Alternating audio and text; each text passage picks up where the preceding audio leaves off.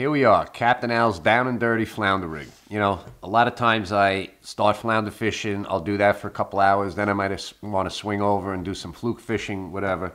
So what I like to do on all of my low profile bait casting reels, on the end of the line, I like to put one of these quick clips, these connectors. Alberto Neem makes them. Tactical Angler, they're great. They come in 3 sizes. I'm using the biggest size here, the largest, just for visibility and doing this little video clip.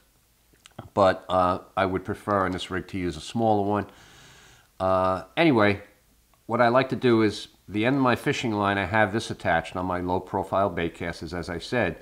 And I can, once I make this rig that I use for flounder, I can simply put the rig onto this clip.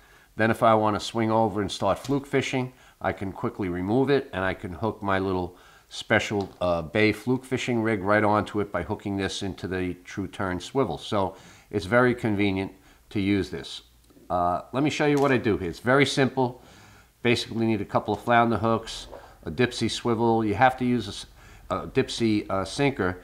You have to use a sinker that's got a small, little copper eye to it. You can't use a cast sinker because it's just too thick and it won't slip onto the quick clip rig. So dipsy sinkers work very well. I take my 2 flounder hooks. I like to use a number 9 Chestertown with the little plastic bead, the little yellow plastic bead, and I simply fold one over in half, take the eye of the second hook, push it over that folded half, and then run the hook and the bead through that loop, bring them tight. And then what I want to do now is I want to make a half hitch on both sides of that little loop connection. That keeps it from slipping.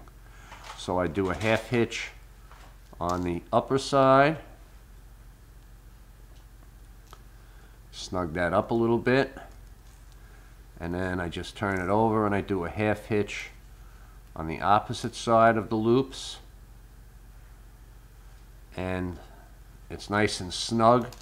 The 2 hooks are joined and they won't spin around or slip. So now that I have my little tandem hook arrangement all set up, all I have to do is take my quick clip, take the eye of the tandem hook, run it through the clip, attach it, take the dipsy sinker and slide it right through as well, and you have the finished product.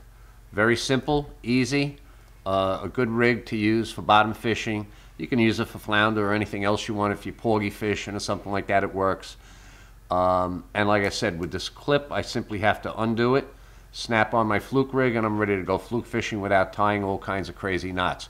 You know, when I have people on board, they want to fish. They don't want to be wasting time watching me tying knots. So it's simple, it's easy, and it's quick. For product links and more information, check out the video's description on YouTube. And please subscribe to our YouTube channel. And remember to click on the settings, then check Send Me Updates, and we will keep you up to date with the latest tips, products, and fishing reports.